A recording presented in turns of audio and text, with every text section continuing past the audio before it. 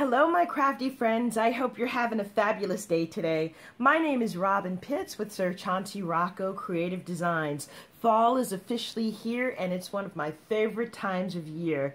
To celebrate the season, we're going to make a fun fall basket. So today I have a project share and also a tutorial. Before I review the project, let me share with you the paper that I used. This is a stack by Craftsmith. It's called Autumn Dream. I did purchase this last year at Michael's, and I really love the beautiful autumnal colors, and it has gold foil, and it was just perfect for this project. I also used a file by SVG Cuts, and it is called Fall Harvest.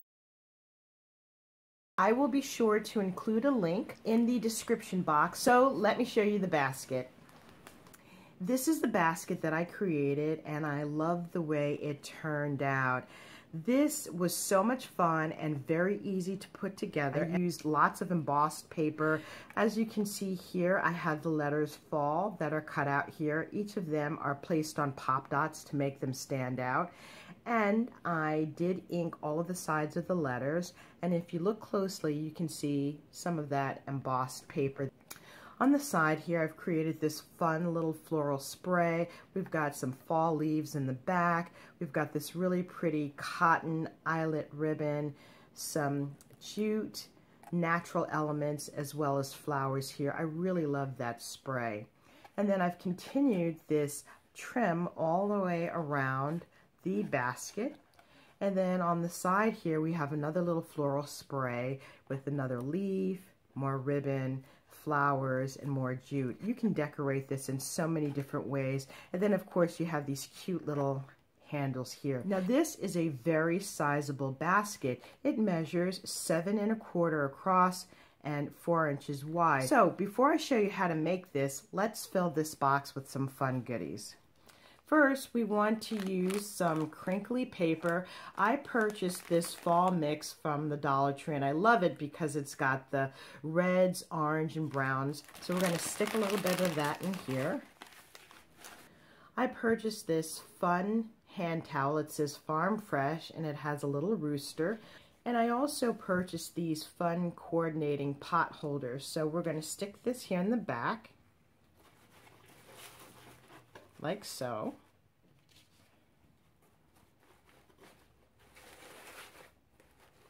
Just so that it stands up and creates a nice base. I purchased fun goodies such as pumpkin spiced chocolate almonds, pumpkin spiced dark chocolate, these Purelaine chocolate cream wafers. I also purchased some pumpkin spice tea. I purchased this beautiful maple leaf chocolate. I'm also including some fun filler. Now these are fall leaves and a little pine cone. I purchased this pick from the Dollar Tree, so I'm just going to stick this here in the center. I have more fall leaves, and I'm going to stick over here in the back. I have this fun little orange and yellow flower. I'm going to stick this over here on the side. And then last but not least, I have this adorable little stuffed owl. This is also a purchase from the Dollar Tree. And this little fella is going to go right here on the side. And here's our completed basket. You saw that it took absolutely no time to create a beautiful fall basket. Now, let's go make the basket. I'm going to gather my supplies and I'll be right back. Hello, I am back, and I have gathered all of the pieces that we will be using to make the basket. I went ahead and pre-cut and inked the edges of all of the individual pieces. These tiny pieces here are the trim of the basket. This goes around the center of the basket, and these are the base of the basket.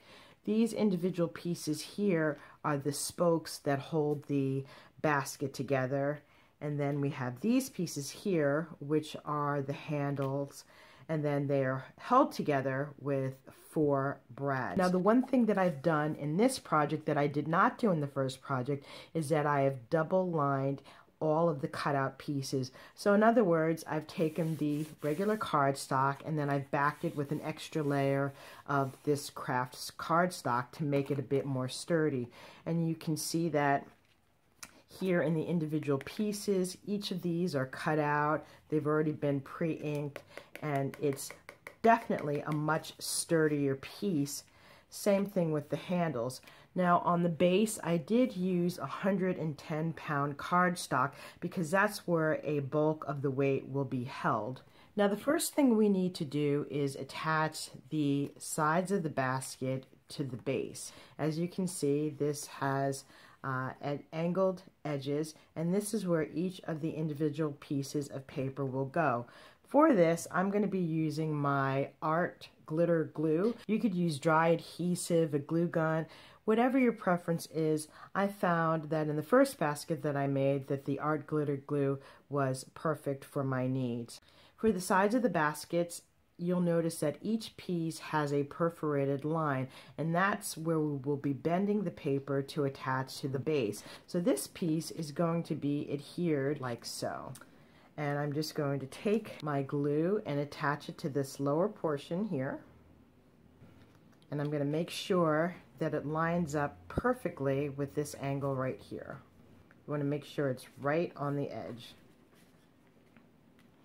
And you can take your bone folder and hold that down. The one thing you do want to keep in mind is that if you have textured paper or paper with print, like I have here, you want to make sure that everything is going in the right direction. So I'm going to glue this little edge here and line it up right next to the first piece, making sure that it's right on the edge. You want to hold that down. I'm going to go ahead and continue putting in all of these pieces, and I'll be right back. We have assembled all of our pieces. This is what the outside of the basket looks like. Now we need to adhere the base. In the cut file, they give you one base inside, which is smaller than the outside base, and they suggest that you cut it out several times to make it very sturdy. I've already glued 2 pieces of heavyweight cardstock, and then I'm gluing this base on top so that it matches the inside of the basket. So I'm just going to glue these 2 together. And this piece will sit right inside here. You want to make sure that each of the angled edges coordinate to each of the spokes. Next, we want to create the piece that holds the basket together. And you'll notice that there are 2 pieces that are cut out, and they are slightly curved. There is one side that's longer than the other. This is a bit difficult to see here, but if you look at this tapered edge, it comes to a slight point. Now, they did not put any score lines here, but at that point where it angles up at the top is where you overlap this largest edge. So it goes right up to this little area, just so. You can actually feel it with your hands. When you cut this piece out, you can see where it tapers down and then goes up. It starts to increase in size. That's exactly where you want to glue the pieces together. I'm going to make sure you put ample glue here. So you want to hold this together for a second, and then you want to do the same thing on the opposite side, but you want to make sure that you glue the tapered edge underneath this larger piece here. Okay, so there you have your circle. Now, when you put this on the basket, you want to make sure that it looks like a little crown, and the piece that bows out is what goes on top. So as you look at this circle, you can see that you've got a straighter edge here, and then you've got a curved edge here on the top. Okay, so now what you want to do is put this circle on top of the basket pieces.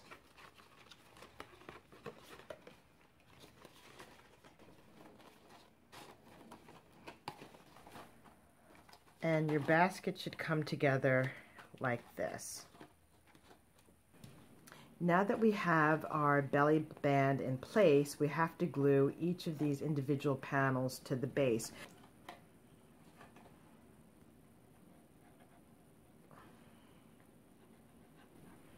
I'm going to glue mine right here at the top, just like so. You want to make sure you hold it nice and tight. And I just say glue a few of these pieces at a time. And I will go back in here and put another layer of glue on each of these panels once I get everything in place. And as you're going around, you want to take your fingers, like the way I have them here, and just curve the panels. Okay, so now we have our basket assembled. Everything is nice and sturdy. We need to insert this base on the bottom. So I'm going to use some hot glue.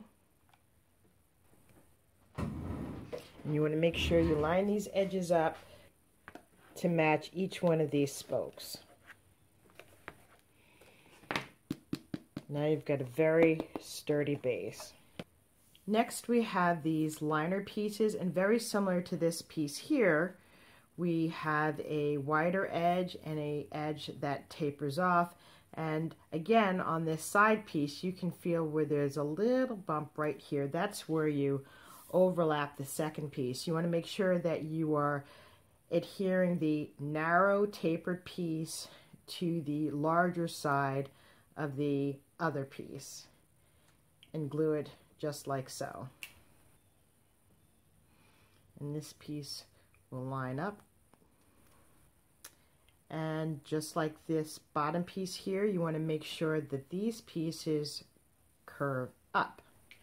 And it's going to go just like this. So I'm going to go ahead and glue this trim on, and I'll be right back. Now that we have this trim attached to the top of our basket, we have to attach our handle. So you can find whichever side is going to be your front, and the handles will go on either side. And what I'm going to do is curve this handle a little bit. I'm going to have to poke a hole in the basket. So what I'm going to do is take my little pick. This is my Spellbinders pick. I'm going to make a little hole right here. Then I'm going to take one of my brads and stick it in. Okay, so we've got one brad in. I'm just going to push this down, and then we're going to take the other handle, just like so, and poke a hole.